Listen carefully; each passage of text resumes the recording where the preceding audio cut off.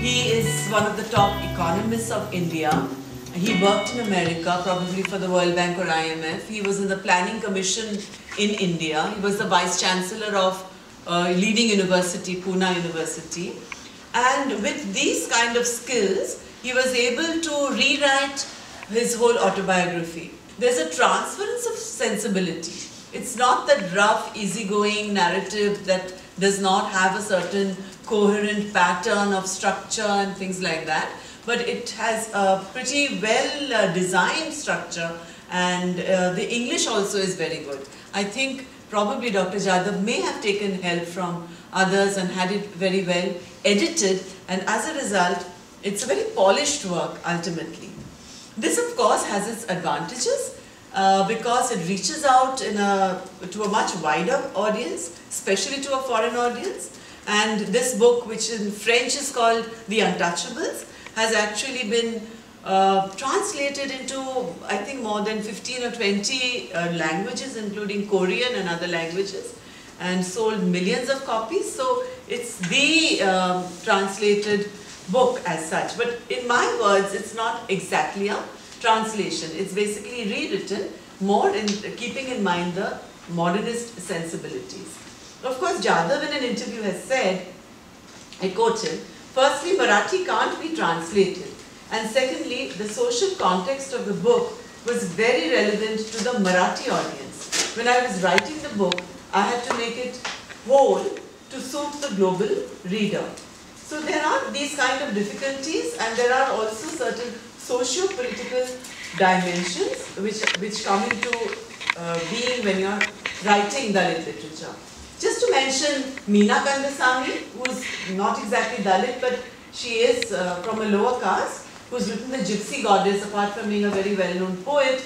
But again, The Gypsy Goddess, a very powerful book. The narrative style, the English, is not really accessible, say, even to the present Dalit English reader. The new generation of Dalits who are studying in English, who are becoming engineers, they would not be able to really appreciate the kind of literature, the kind of style of the Gypsy Goddess. So reading these texts politically, we would find that India is in a social setup which many people call neo-colonial, or at least the influence of neoliberalism is what is in the present Indian society. And how do we deal with this whole question of English in that society? So if we remember Gugi's Decolonizing the Mind, we are reminded of the number of times Gugi has talked about the importance of writing in the mother tongue. And he's argued that even trying to express oneself in a foreign language, language is a vehicle of culture, he has said. And it's very difficult to express oneself in a foreign language. And for the entire generation of Africans who have written in French, who have written in English, have had an ambivalent relationship with the language of the colonizer. So will this form another subcategory in Indian writing in English? Will there be a Dalit Indian English writing? You know, so these are the various questions that came to my mind, which I thought I would share with you. The stories not only entertain, but also help the Lombardas to pass on their history and criticize those in power. The oral tradition of Lombarda can be comprehended in all its richness only if the translator has access to the cultural codices of community. However, in the absence of well-documented audiovisual recordings, the performative aspect of Lambada life, the translator would struggle to come to terms with the dynamics of power and resistance embedded in those narratives. Current studies on translation, particularly those of Dalit, Adivasi literature, cannot evade this recent theory of experience. The tones, gesture and memories evoked by each of these oral narratives can only be decoded and represented by those who share the lived experience of community. Very closely linked to the question of representation is the issue of experience. Gopal Guru offers a definition of experience and a more nuanced understanding of lived experience. I quote, "What is lived experience? What are the elements that constitute lived experience? And what is the relation between lived experience and theories about this experience? What exactly the nature of lived experience? What makes lived experience unique only to the community or individual who lives it? What does the word lived add to experience?" Unquote. Ironically, writers of folk, Dalit and Adivasi studies often limit their understanding to observable and historically available aspects, while more nuanced and culturally significant elements of everyday life, discourse, identity and resistance escape representation. Professor D.B. Naik's work on the art and literature of Banjara Lambadas is exactly the kind of work that subscribes to a historical understanding of the tribal subject. The Banjara community is one of the many Indian communities which are most known for their various color ornaments, bangles and dresses in colorful garbs. Their habituation, which is always away from the village, is known as Tanda. Many questions remain unanswered. For instance, in what ways have the Lambada cultures interacted with modern style and technology of music? One must firstly question the requirement or desirable disciplines such as folk studies. That is what makes this paper so interdisciplinary. The focus on Naik's work is not only to make visible the kinds of work that different Adivasi intellectuals have done, taking themselves and their communities as subject, it also helps us to understand the ways in which Adivasi intellectual is also entrenched in disciplinary limitations. The work of an Adivasi intellectual is also shaped by disciplinary requirements. This is a significant understanding for this paper. I also find myself in a completely different kind of cultural domain vis-a-vis the modern Lambada community.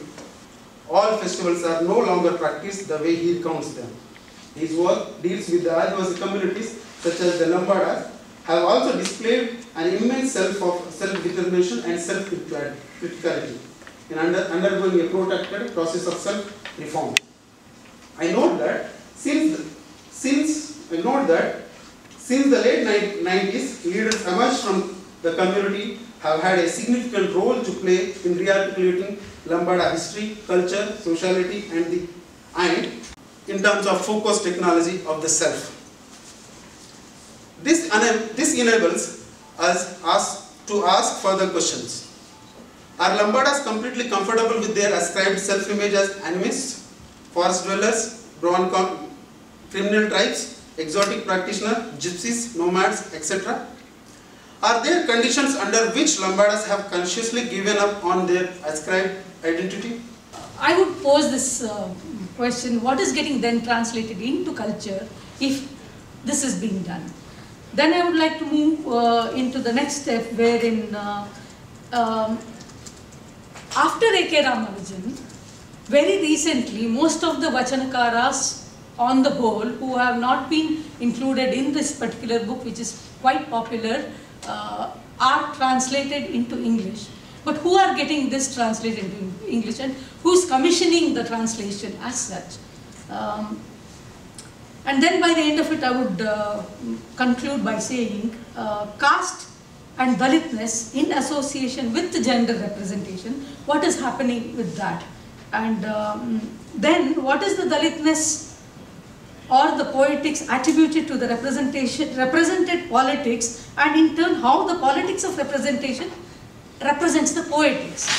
These are the 4 phases in which I would like to go now. Translation is a choice, interpretation, an assertion of taste, a betrayal of what answers to one's need, one's envy. And he also calls vachanas as religious lyrics in Kannada. When you understand a certain genre, certain expression as a religious lyric, then again the next question is which religion, what kind of lyric is it? When the first time the Brahmanical stance was questioned or contested and there was a call for equality, whatever the reason was, it could be the, it's very easy to talk about Bijjala, see, there are various kinds of translation of the period itself into plays. For example, Girish Karnad has written a play, Chandrasekhar Kambar has written a play in Kannada. The Kannada is full of representation and translations of Vachana experience of the Vachana period, the 12th century period. I don't want to call this as the Veerashaiva movement or the Lingayat movement as referred by A.K. Ramanujan, because later ornament, learning privilege, religious literature, literary because religious, great voices of a sweeping movement of protest and reform in Hindu society, witnesses to conflict, the ecstasy in the gifted, mystical men, etc., etc., etc. And he compares it to vachanas are also our psalms and hymns. You know, the way he is looking at vachana is exactly as a piece of religious text when he refers it to the psalms. And there are many 140 psalms in the vachana movement. Sorry, I was just referring to psalm number 140. Now, thematically typical of vachana tradition, what is the theme of vachana tradition? And where I would like to read some of the translations. And these are the translations by O.L. Nagabhushan Swami and commissioned by Basava Samiti, which I will come later. Ayya, once bespoken to a customer, I will not be bespoken again. If I did, they will strip me naked and slaughter me. The sweetness of the sugarcane, unless the inside is uncovered, the pollution of caste is not lost. Unless the trust in Ishta is firmly seen, the pollution of stone is not lost. And a specific portrayal of Dalitness is floated with while the canonization of Dalit literature, and this overrules all other aspects of it. The movement towards with the socio-political motivated literary movement got initiated, gets stagnated with the specificities of this kind of representations. How does the representation of the caste and the Dalitness, representation of the caste, outcasts, travel into the gender representations? So here I would, we have another wonderful poet, Mudnakur Chinnaswamy from Kannada, and this is a poem by a very young Dalit poet who is no more, N.K. Hanumantayya, which I had translated. Yeah, with this I would like to say that a new mode of reading the vachanas, sans the high caste Hindu perspective itself alone, is extremely essential and needed to sustain the current politics of the marginalized. Thank you. This wonderful paper. I say qualitative reference. You used rightly for me the term rewriting, because if you look at the 23 editions, so whatever his book is on in Marathi at least, and I know this because in the sense every time it has changed. And if you look at the original diaries of Damodar, and the way because I did the translation of those diaries for Gyan, so I know from the original handwritten things what he had actually said. And later on, if you look at the way Damu and Suna's relationship develops, it's very intensely romantic. It's not there in the original at all. It's completely different. And you know, he's talking about whatever was happening in Mumbai at the time. Tilak died, and there was a strike by workers, and all kinds of things were happening. And this develops only on an intensely companionate marriage, which is based on very romantic love relationship between, you know, a young man and his equally dreamy but very strong kind of a woman who's his wife, which is not there in the text. So how do you account for this? Is it rewriting? Is it a completely imaginative, fictional representation of what Damu and Sona have lived? Then why is he calling it, you know, my father's tale? Because it's not his father's. Actually, I think, yeah, I mean, only he can answer the question. No, but how do you place it? Yeah, so I was just wondering whether it's to do, again, taking it to a bit to his personality, in the sense that, of course, it's a rewriting.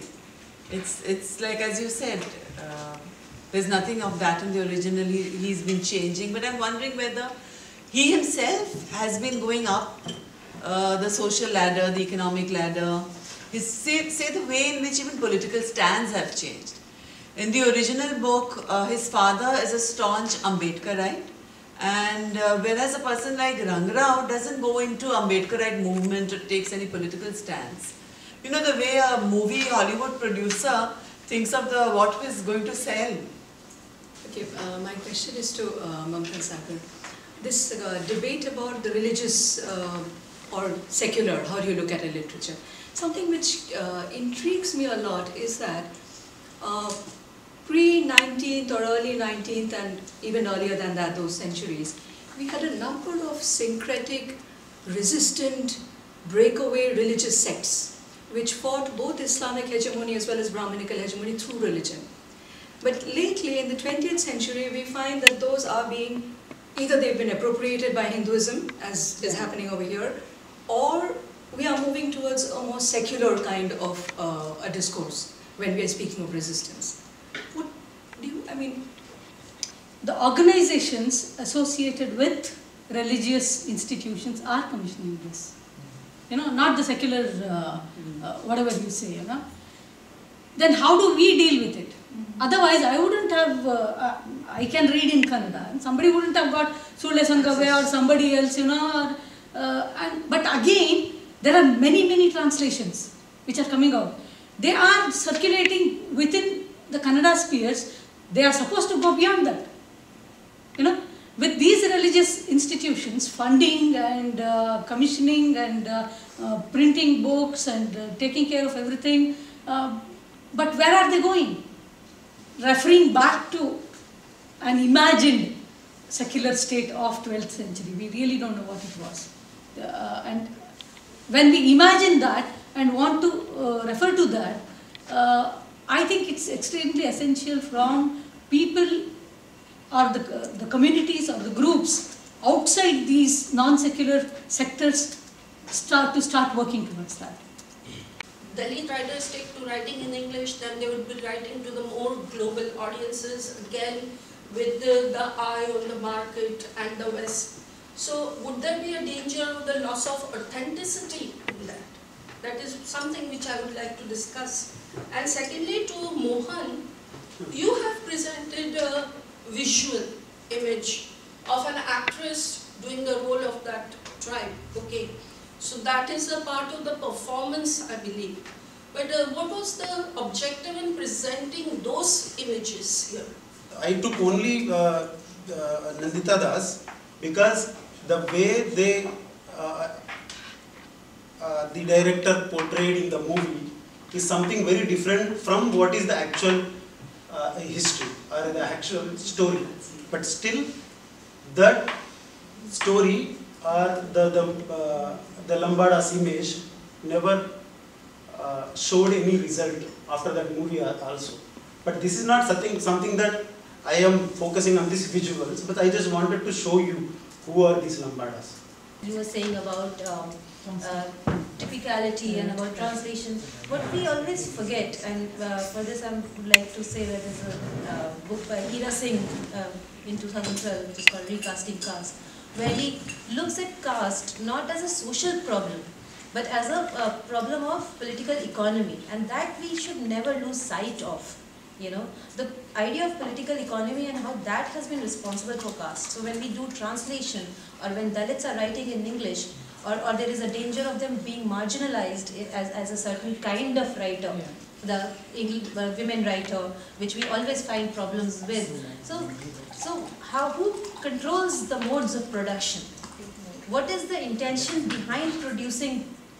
And like there are some stories, or there are some things in translation and regional vernacular languages, but it's not that somebody or the mainstream literature will dominate them.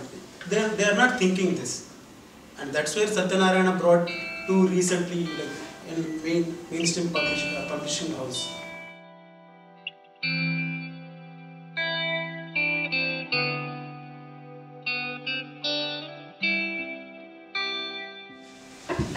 So you will know that Jan Sharon is a filmmaker, that he was born in Kerala, that he was educated in the US, obtained a BA in film and creative writing from Hunter College and an MFA from the City College of New York in filmmaking. Maybe you will also know that he shot several experimental documentaries and narrative shorts. His films were screened at various film festivals, Berlin International Film Festival, BFI London Lesbian Gay Film Festival, Montreal World Film Festival, and other major festivals around the globe. Silver Concha Board in Mumbai, Silver Jewel Prize, etc. I cannot name them all because he's got so many.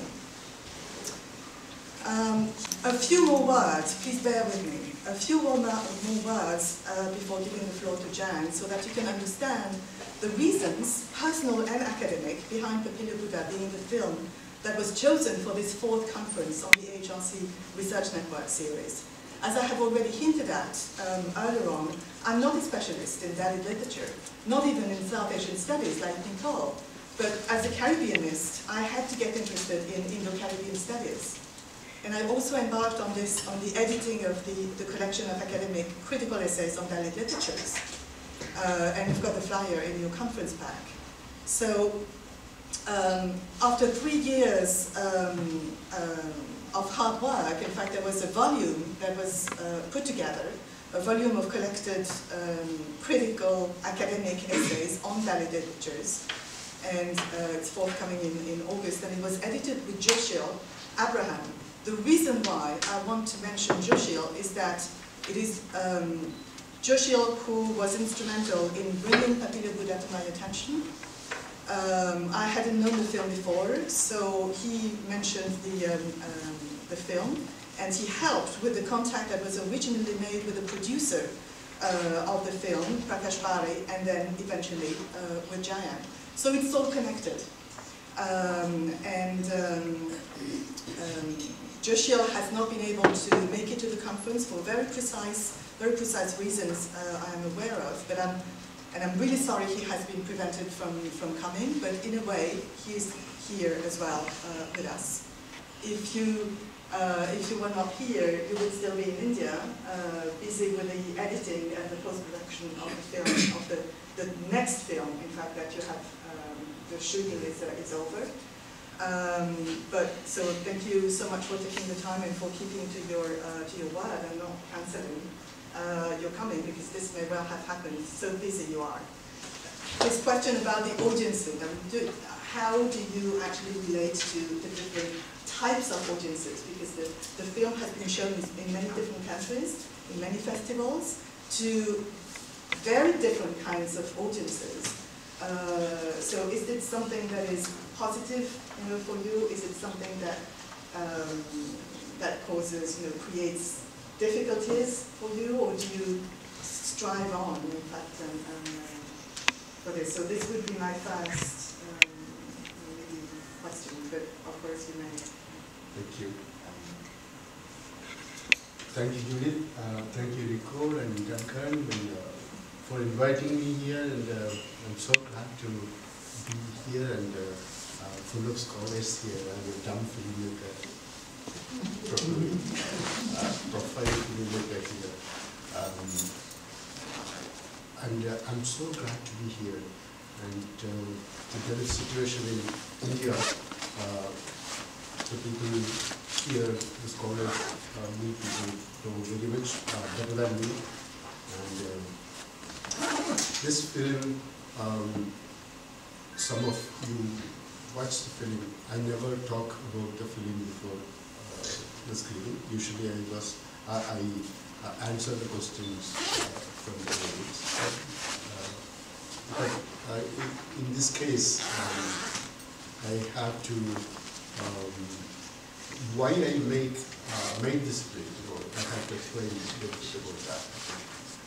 I'm coming from Kerala. I've already brought up there. I left Kerala like when I was 20 years old, and constantly go back to Kerala.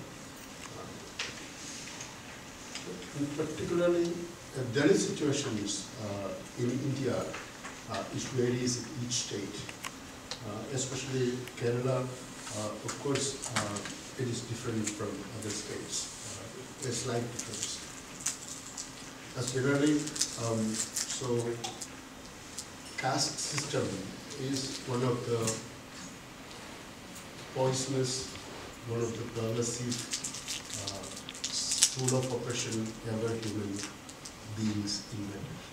As being people of Indian descent and people coming from South Asia, the subcontinent, we have that burden on our back. It's kind of a huge scar on the face of humanity. If you compare it to other systems around the world, the victims of caste atrocities for the last millennium, if you taken in number or the intensity of the pain and torture inflicted upon people, like transatlantic slave trade is a baby in front of the hugeness of the caste atrocity. Particularly in Kerala people live in a self-congratulatory mode. We brag about that we elected Communist Party first in power, at least in Asia, to the ballot votes. We have 100% literacy that we claim, and fully empowered females, and we have to project something called Kerala Model Development, and that also we are brag about. The so-called left to progressive Kerala model discourse has been going around the world last 2 decades. One of the pioneer Kerala model anthropologist from the United States, we all know that most of you know Richard Franklin was one of the great propagator of that. And later, the Pulaya community is one of the prominent Dalit community he belongs, and he started an organization, and that movement was very prominent at that time. Later, this entire the Dalit, all Dalit movements are taken by the liberal middle class left leaders, and then we don't see any authentic Dalit leaders, because all the social movements are led by left intellectuals, middle class intellectuals. And Communist Party, CPI, and later CPIM and CPI and the other fringe Maoist elements, we can see that they are really the liberators of Kerala society, especially Kerala Dalit communities or subaltern movements. They are self-proclaimed liberators. But in 90s, early 90, we can see that first authentic Dalit voice, an Adivasi voice, heard from Western Ghats, especially from Wayanad, Nottingham. As a female voice, C.K. Janu is an indigenous leader, the capital of Toronto, and started a squad there. And the first Occupy government office movement was initiated. Then the government promised a lot of demands they put forward, but they never keep up.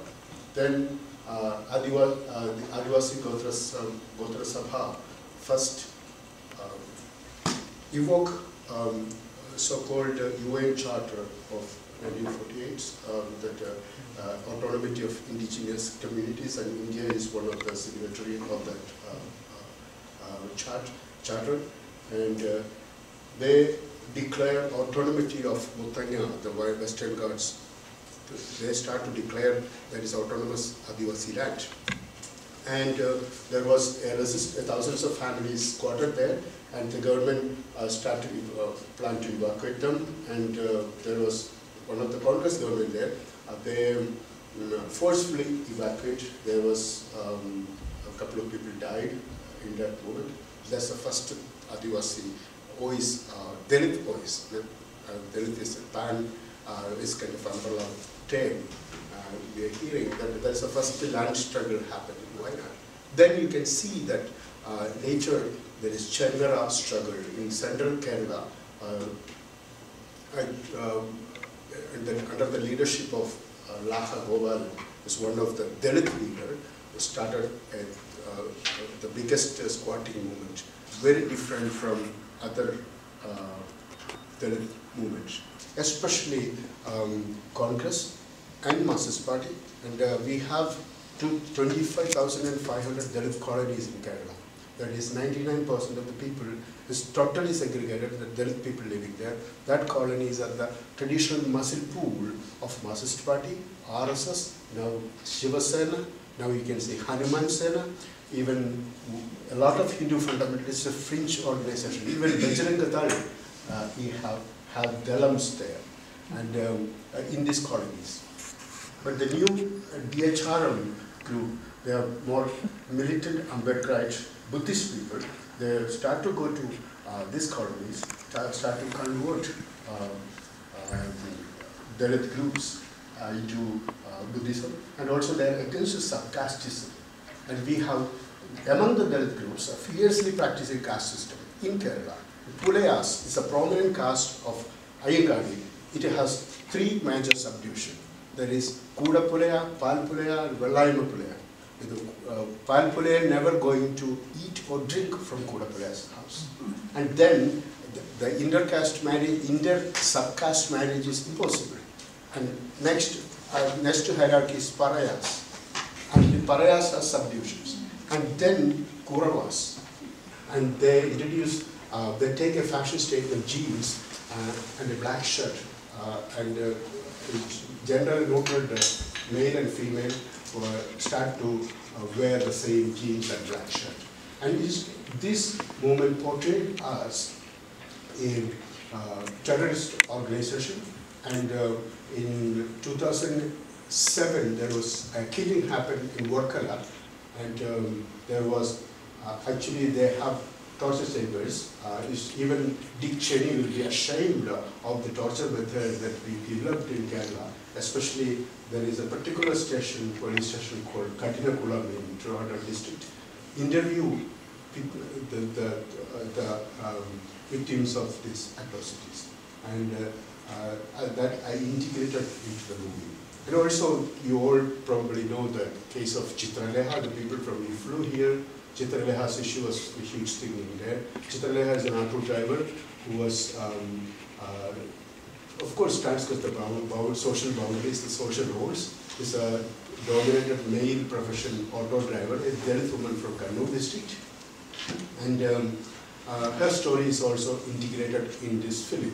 So what I did, I just generate these testimonies and create a narrative out of it, and superimpose in the history of the Dalit land rights movement for last 2 decades. So the narrative is fictional in detail, but in a larger background. That's the technique, strategy I used in the film.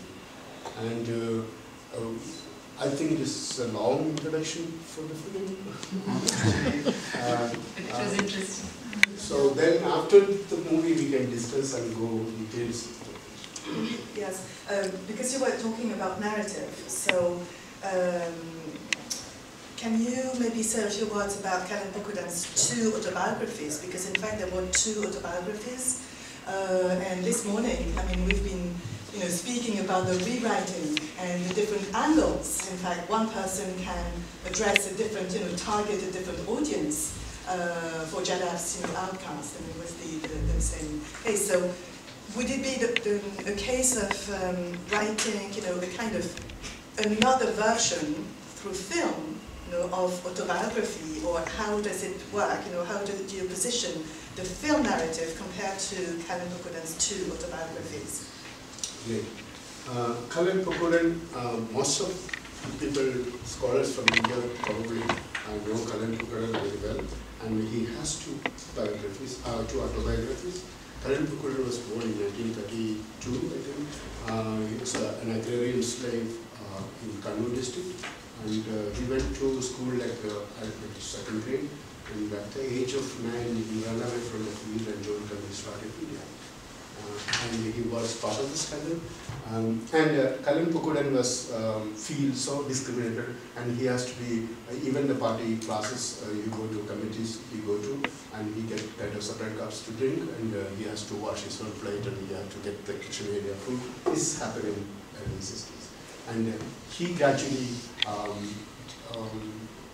withdrew from the party and quit party. In 80s, he started a movement, environmental movement, in Kannur district. In any other films, in Indian film industry, Kollywood, Chollywood, whatever you call, all we can see the representations like Savana actors acting being very characters. But in the narrative, there's a transformation moment there that I have my own way to narrate things, and Bukudan's life is kind of larger than my narrative. But the proximity of the character he is playing, and he's not really playing, he's just being alive. Is a great experience for me as a director.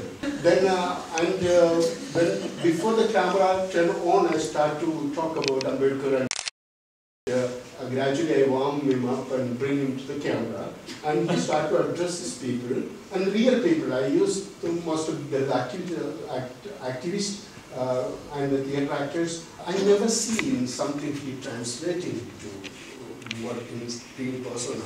But I am mixing with the traditional actors too. And also what I am trying to do in casting of the cinema, which is what Indian cinema put in marginal, I am trying to bring center. There are bodies in the center. And what is in the center, I am trying to put it in margin. As police officers, as district collectors, and as actors, ministers, and guardians of all the traditional cinema actors. But the center people, about 300 more people are playing as Adivasis and Dalit groups. They are playing themselves. They are the villagers of Mutanga, where I shot. So that is the politics of casting of the film. And also there was South Indian actor Padmapriya, you probably know. She is kind of acting 90 seconds in the film. She has a role of 90 seconds. And she is usually playing the center roles in cinemas. Trying to bring a straight narrative, and also several other areas there. I'm lost. Yes. To be honest, I mean, in a way, you've already answered, some of my questions, because I gave them to you before. And since I already spent wonderful hours with you, and will be able to get hold of you possibly more easily for future questions, I was wondering maybe should we give the audience? Yeah. Right now, you look at it now, so he's kind of very orientalistic approach of it. When the progress publications in Moscow was compared to this work, and even in Malayalam, when as an 8th grader, I happened to read these things about Marx wrote about the first Indian freedom struggle, especially so-called Sipahi mutiny, the first independence movement. There's a Marxian analysis on India is very poor and is kind of dumb articles. Right now we are retrospectively looking back, but at the time, what materials he had then what kind of materials he have access to be and here. That is, he wrote a narrative, and it was very quite popular then. But that our Marxist discourse, we never critique Marx. A second thing, of course, these all left leaderships are controlled by upper caste mentality. That is very clear. And also we can, so-called Hinduism, we have to deconstruct that. And we are now, the Mamada was talking about the Veerashaiva movement, and I was just talking to her that retrospectively we are applying Hinduism in 12th century, 10th century. Yeah. It is totally a British colonial construct, and also nationalist movement is based on so-called Indian narrative of this national narrative itself based on cultural Hindu revivalist, the Hindutva narrative. Gandhi, Nehru, and for people left or right, even so-called extreme left, there is an intense, very, very deliberate move to bring Shankaracharya to this idealistic pantheon. That is Yama's 1986 article, which is, I can cite it, and there is a huge criticism within the party. Jaimani, how Charvakans, Jaimani Darshanam and Charvaka Darshanam is not Hinduism. Jainism is Hinduism. And Buddhism, of course, not. But the Brahmanical social order was there, and it has always this Atmavada, which is soul theory, which is very essential for the karma theory, which is the sole rationale for the caste system, the reincarnation birth, which was challenged to one of the Buddhist philosophers in 6th century, Nalanda. Actually, a transcript of that discourse is still available. The philosopher Dignaga challenged this Brahmanical caste rationale by Anatmavada, which is also, I'm going back to the source is Nagarjuna, the Madhyamika Darshana. Actually, this Dignaga's argument, the first challenge about against this Brahmanical hegemony, then and this Anatmavada is a soulless theory, will negate this all kind of soul, and there is no reason to reincarnate or no reason to suffer all this the agonies and the pains of this life in order to reincarnate in a Brahmayoni, Viprajanma, just a Brahmin. And actually that is amazing. That thread of Buddhism is the power source. What do you call it? In Sanskrit we call it Rasataranam or something.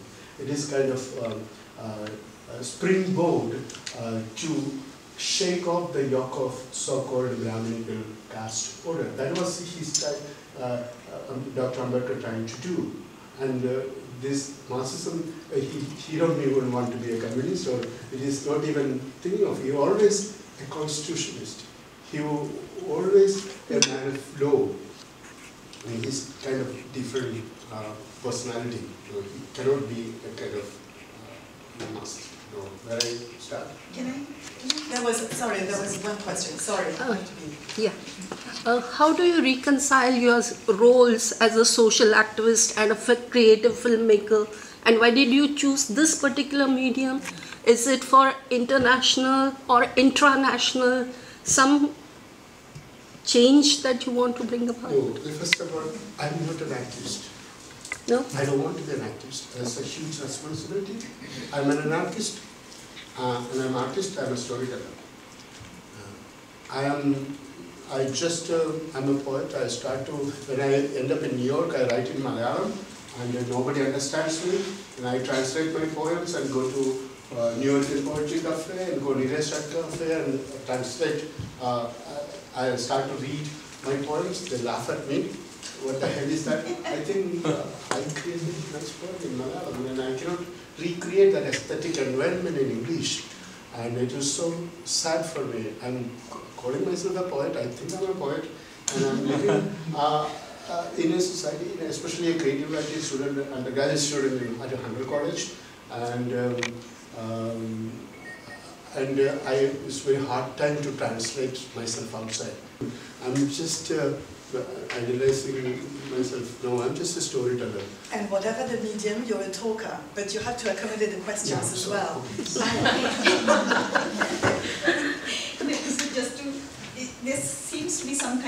tradition that, there is a very kind of vertical rift between Ambedkar and the Marxists. Yeah.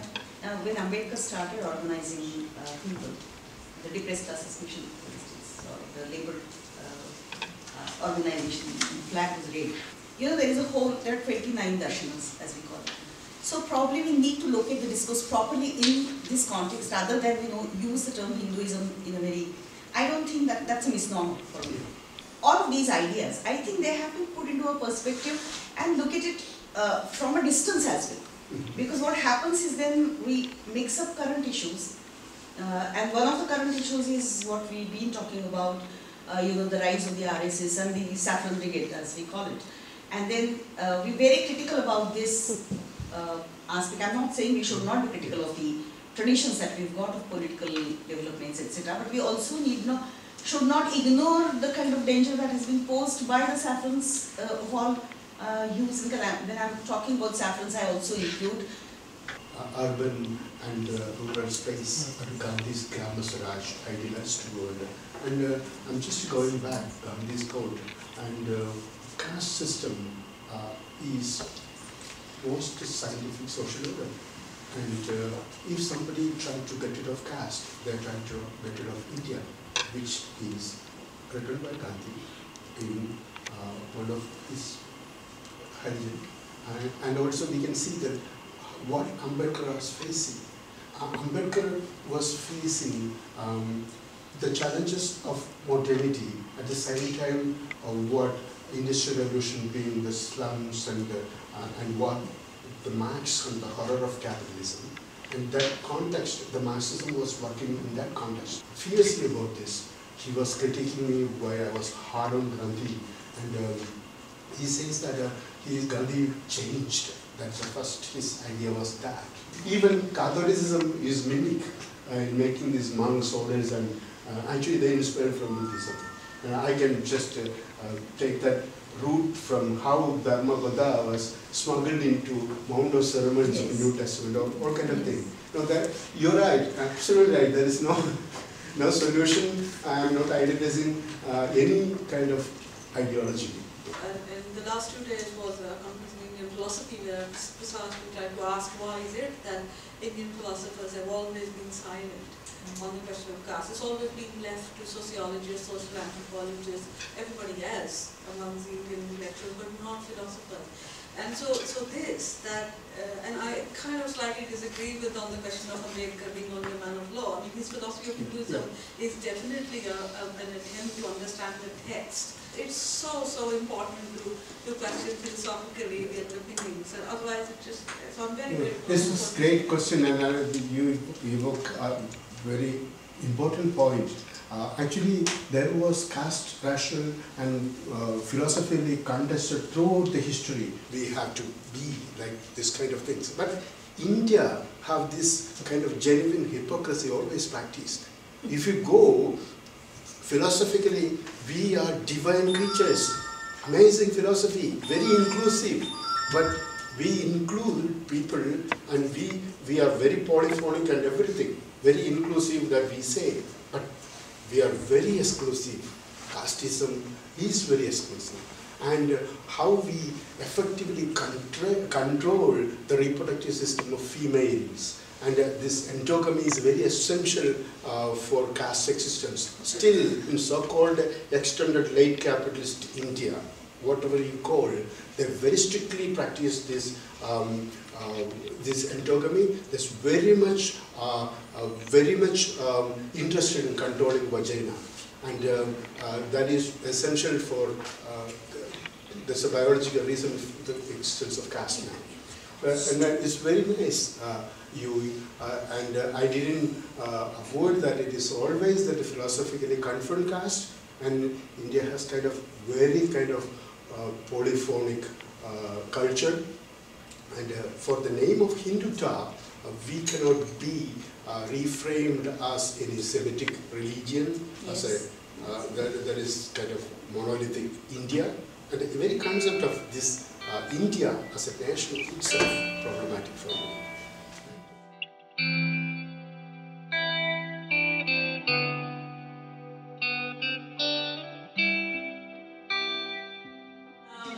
Shubodh has been tested by Dalit, my friend.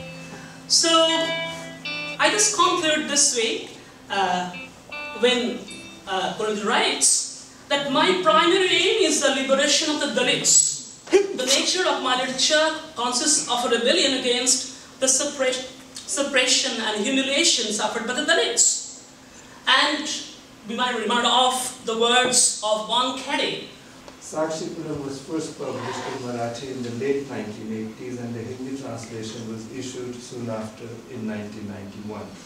In the author's preface to the Hindi translation, Chavan says, and I quote, "This is not an imaginary play. This is the true representation of an actual event. I have made a small attempt to present in dramatic form an analysis of the causes that were present at the root of an event that occurred in 1981.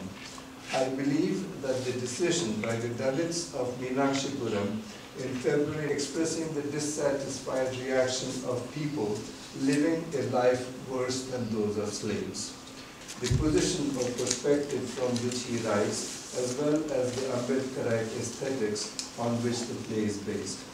The Dalits living on the periphery of the village, the upper caste Hindus living in the village, the Muslims who live at the other end of the village, and finally, members of the local administration, including the police, who come in from the district headquarters. And that is also behind my writing. In other words, writing is the weapon in my arms. Those activists in Maharashtra who are working in the name of and according to the thought of Babasaheb Ambedkar and Mahatma Phule. Sometimes they're writers too, poets too, playwrights too. Among the people involved in this social movement, in this political movement, there are many writers also. In other words, we have a double role. We cannot say that our job is to simply write. We have to think about the effect on society of whatever we write. Chavan's work as playwright is thus part of an activist literary tradition. As Lisander asserts in his Towards an Aesthetic of Dalit Literature, this literary tradition is characterized by the twin objectives of affirmation and negation. Chavan describes this double process in his preface quote. Between the rejection of Hinduism and acceptance of Islam as a viable option in this play, there exists a whole experience of denial of the humanity of the relation of caste, as well as his well-known statement of 1935, quote, "I was born a Hindu, but I shall not die a Hindu," unquote. There is, of course, one difference. After much deliberation, Dr. Ambedkar opted to convert to Buddhism, whereas in Sakshi-Puram, after consistent with the actual event of 1981, the religion of choice is Islam. In a dramatic departure from the original event of Meenakshi-Puram, as well as Dr. Ambedkar's action, however, the play ends inconclusively. This open-ended nature of the play is, I believe, related to Chavan's views about Dalit literature and in particular Dalit theatre. Earlier in this paper and in the title, I have referred to Sakshi-Puram as a thought play. That description is very much related to how Chavan conceives of the role and purpose of Dalit literature. The second one is who has produced the play and where is it being staged already. And the third is, yeah, like as you said, the problems of translating the culturally rooted, the text which is visual, not verbal. So, if at all it is translated and then again retranslated into a visual text in English. I'm curious about the relationship between the Marathi visual text, the Marathi verbal text, English verbal text, which has to be a visual text, otherwise it fails. Sure. Even before I can hand it, and the version I have in front of me is draft number 6, and I have still not given it to Ramnath himself. at least in Western translation theory, there's so much of, this kind of fear that the translator will somehow be, unduly influenced by the author, that the translation itself is yet another work and shouldn't be so, it shouldn't be under the purview of the author itself. And yet I feel like, of the author of the original, that is. But I feel like in the case of Dalit literature, in some ways this then answers the question, Joydeep, that you brought up about can a non-Dalit translate Dalit literature? And I think the answer is yes, in collaboration. And that collaboration is extraordinarily not only critical for producing an accurate and a good translation, but in the case of Dalit literature specifically, which is a very specific case, it is an ethical responsibility of the translator and an extraordinary opportunity that we have as translators because, for the most part, we have the play of ideas. That's a tradition, and there are lots of plays. Datta Bhagat is another very important major playwright who does that. G.P. Deshpande is another who belongs to the other experimental theatre group. So, that's probably yes, because if you can, yeah, that's it. And I came across Mark Fried writing on translating Eduardo Galeano, and he says, the relationship between author and translator can be discomforting. Translators chew over every phrase for nuance, sound and tone. We sift through the many layers of meaning, look for every angle intended or not. Not infrequently, authors return the favor, reading our draft translations with a jeweler's loupe. And then he says, small wonder we translators prefer our authors dead and buried. So that's just a comment I wanted to make, nothing to do with any author or something. But this, when you talked about going back to the author and sitting with him, we do look some phrases, some words which are foreign to us, was not able to translate it. So we do go about it, but so I don't know how it works by going back to the author. I'm sure it's a fulfilling exercise, but just wanted to recount Mark Fried's experience. No, very briefly, these are such important texts, and I think when you hear some of the papers, some of the problematics actually, of not being careful about how we go about this business. So understanding, first of all, spending enough time to understand where this text is coming from, and the time I spent with Jawan that I mentioned.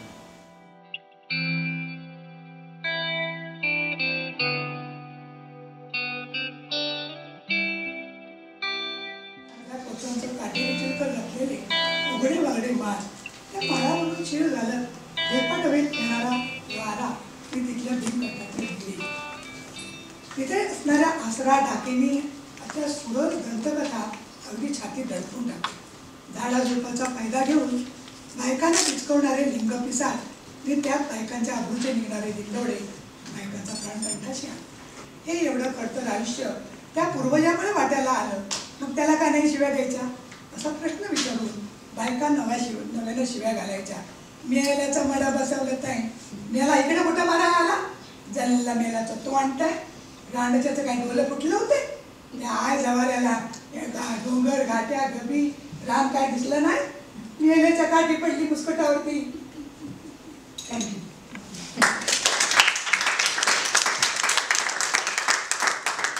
It was he who had chosen this particular village, Fansawle, in the back of beyond, for his people to settle.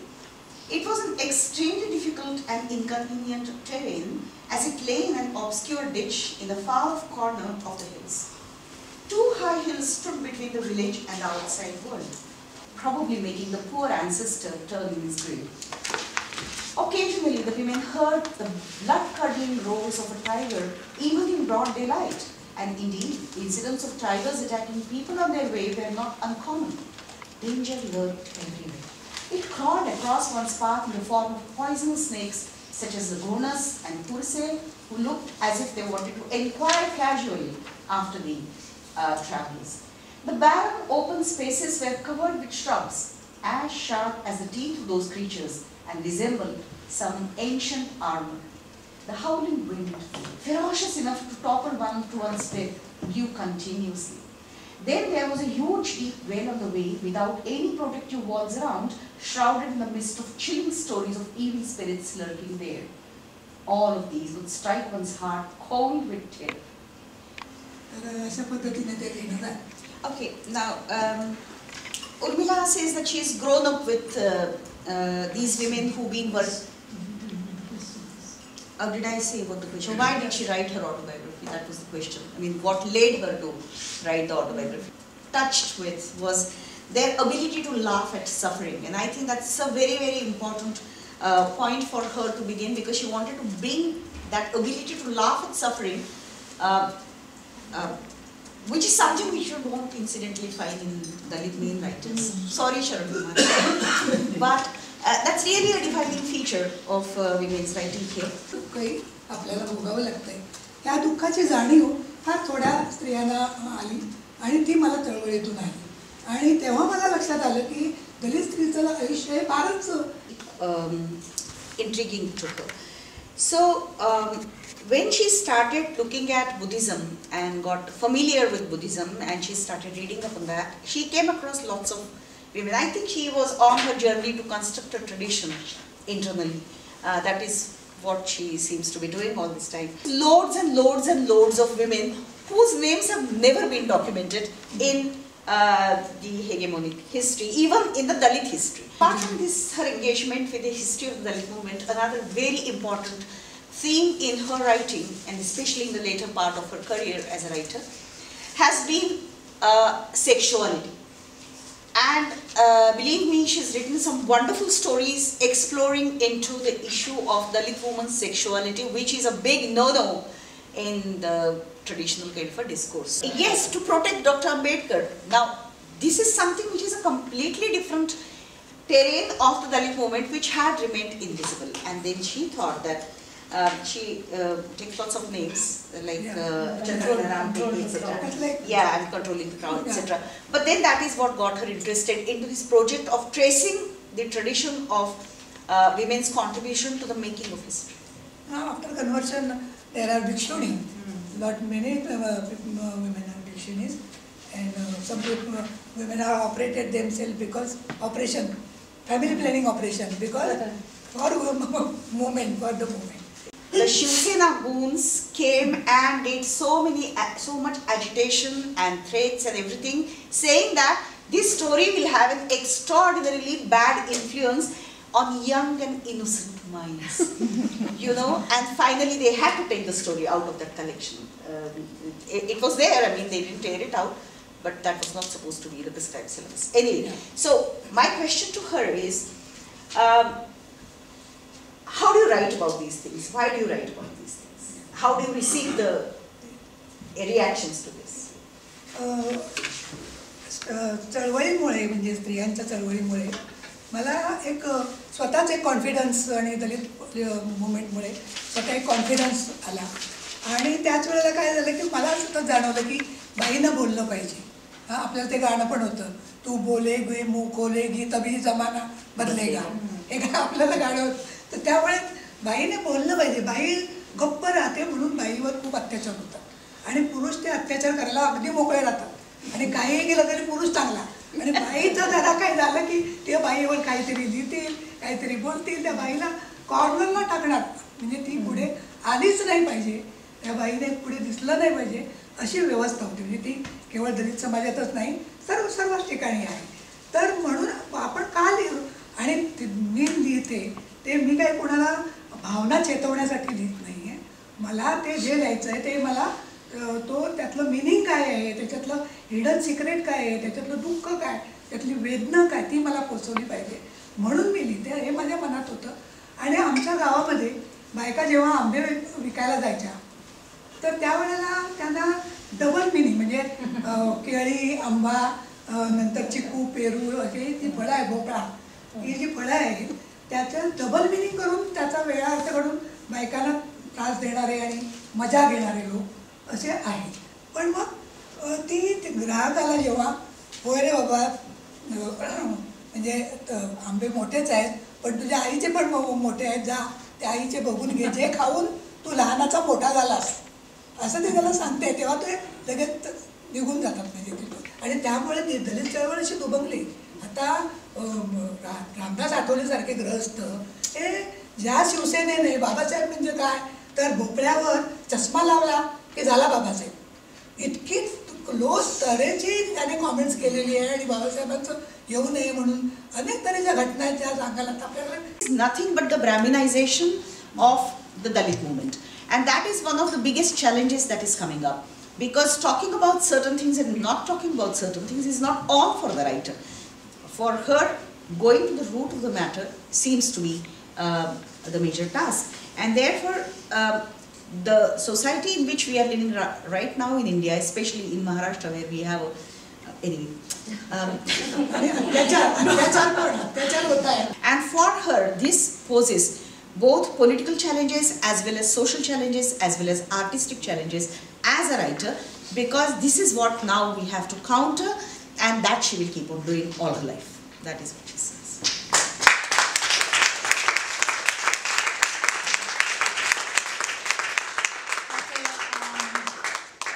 I think there were not many things to be spoken and shared, but the time constraints. And ये session फार चांगला झाली. Thank you. And yeah, and with a little bit of my Marathi, I could understand. And You understand? You understand? Yeah, please do one more hug. I'll have one more hug with her.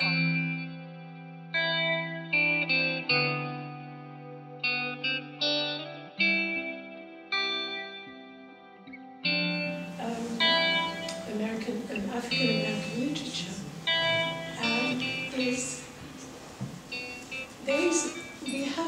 I have heard a lot about Dalit literature. I've heard about witnessing, I've heard about suffering. I haven't heard anything about form, about the way people express themselves. It is as if there is something called the narrative of suffering that would be a kind of innate narrative. And it reminds me of the noble savage. But in translation, do you translate form? Yes. Do you translate the form into another? I think it's a debate in translation that is very rarely addressed. Some people have been, I know a number of you are staying on tomorrow evening and were wondering about food arrangements for tomorrow. There isn't a meal as part of the conference tomorrow, but I've been making inquiries, and there is somewhere on campus that you can walk to, which has, I'm told, pretty good and pretty inexpensive food available until 8 o'clock tomorrow evening. I won't say any more now, I'll say some more about that tomorrow, but just in case you were wondering.